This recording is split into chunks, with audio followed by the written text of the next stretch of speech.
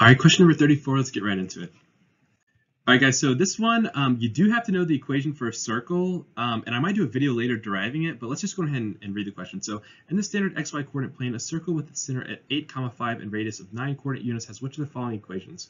So yeah, like I said, I might do a video where I actually derive this formula, but for now you'll just have to memorize it, and this is one of the few things that you actually have to memorize for these standardized exams. But it's going to be x minus a squared plus y minus b squared equals r squared. And again, sometimes I write this as h or k, but again, it doesn't really matter, okay?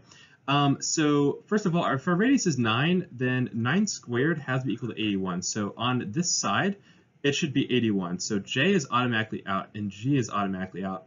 And then again, this x coordinate needs to correspond with the x in the parentheses. So k is out because it has the y coordinate in with the x. So that's not right.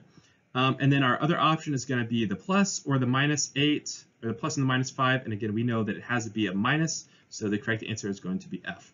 All right, guys, that's it. If you have any questions, feel free to comment below, and I'll see you in the next video.